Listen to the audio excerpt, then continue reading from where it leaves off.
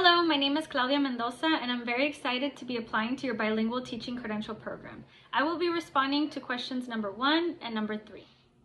What I didn't experience as a student growing up that I'm very committed to providing to my future students is the aspect of social emotional learning.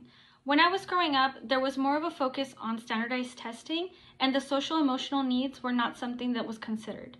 I am so excited now seeing this shift in education as I work in a school because I see that the students thrive better when we are addressing these social emotional needs that they have. Another aspect of education that I'm very committed to providing to my future students is the dual immersion program.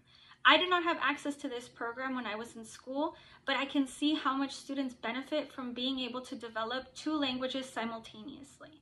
Si yo le daría un nivel a mi español, depende de si estamos hablando de mis habilidades escritas o orales.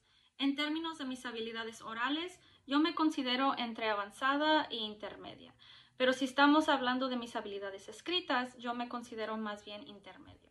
La razón por la cual es porque la mayoría de mi educación ha sido en inglés.